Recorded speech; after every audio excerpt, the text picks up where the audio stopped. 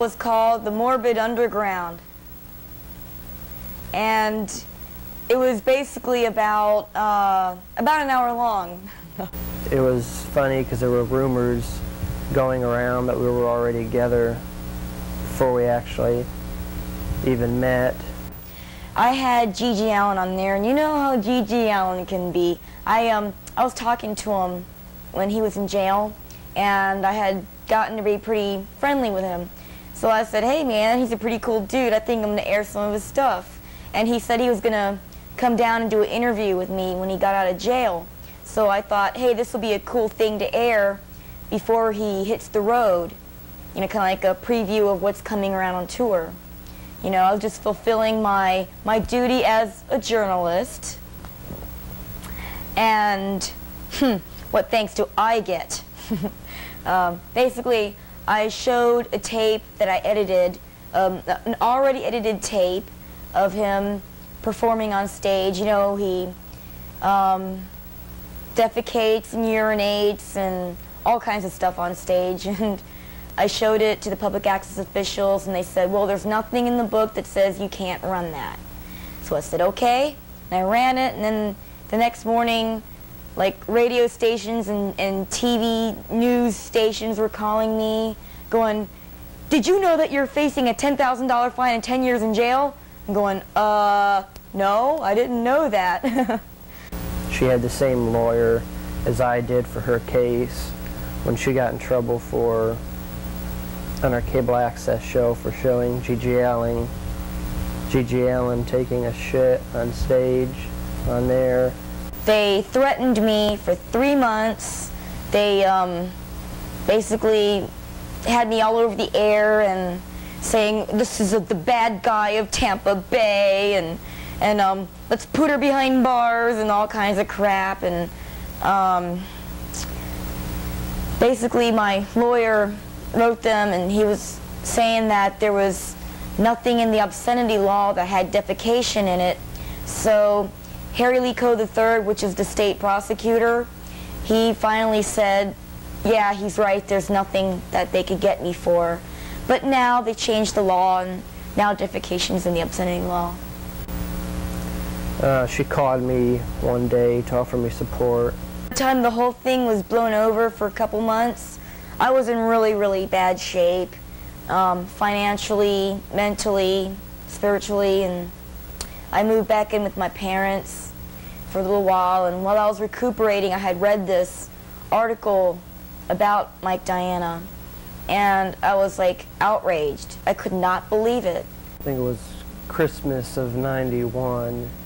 I had the Florida Department of Law Enforcement came to me, and they had a copy of number 6 that I did, and they were telling me that because of that issue I did as a suspect in the Gainesville student murders. There was 5 students murdered in Gainesville, and they hadn't found the killer yet at the time.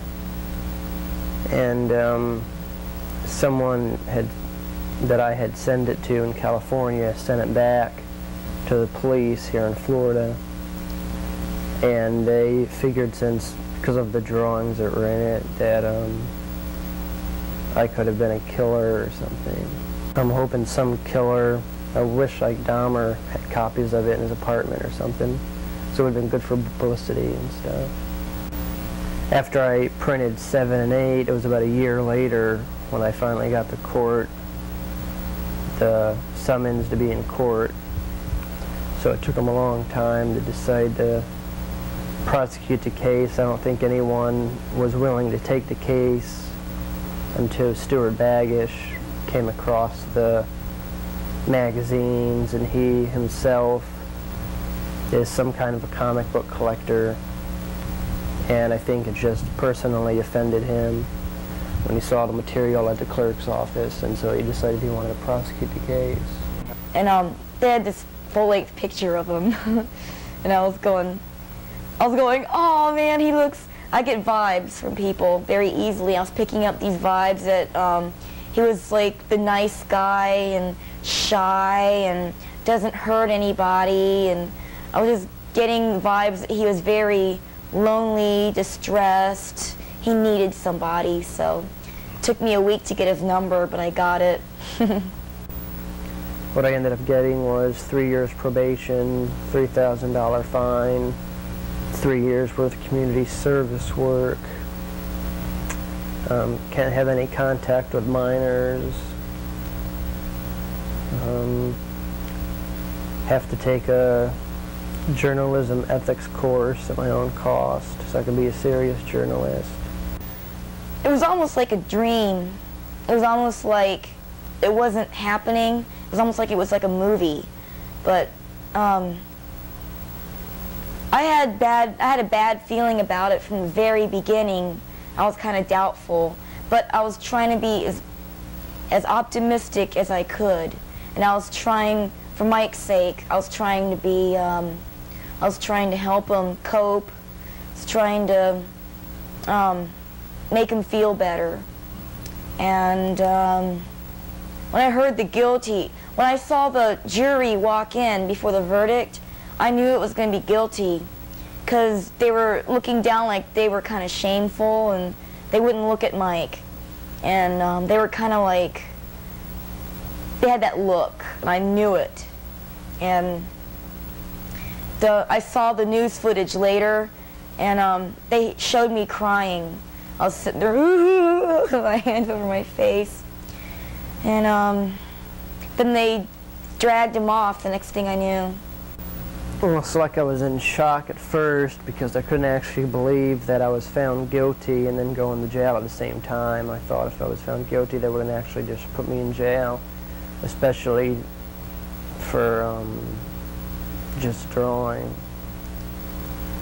And so then I went in there, and I was had been up early that morning for court, and I hadn't had any much sleep all week. And I was just looking forward to the weekend where I could sleep at home and wouldn't have to worry about anything. So I ended up, when I was in jail there, I couldn't sleep because they have the lights on 24 hours and all kinds of noise, and just a metal bed in the cell without any blankets or pillows or anything. So, and there was a lot of murderers and rapists in there and stuff. And they were all saying, I'm in here for raping, I'm in here for murdering, what do you do? And I said, oh, I drew some pictures. I don't know why they put him in maximum security. You know, oh yeah, he's like a really bad guy, yeah. They were saying I was the first cartoonist ever to be put in jail for my cartoons in United States history. He was in jail for about 4 days. 4 long days. Well, me and Suzy are going to get engaged sometime in January, we're thinking. Or we are engaged, I mean, but we're going to get married in January. We're going to get married. Have to see what happens with my art, see if they can leave me alone so I can do it without worrying about getting in trouble for it. Also, I'd like to start thinking about moving out of Florida when I can.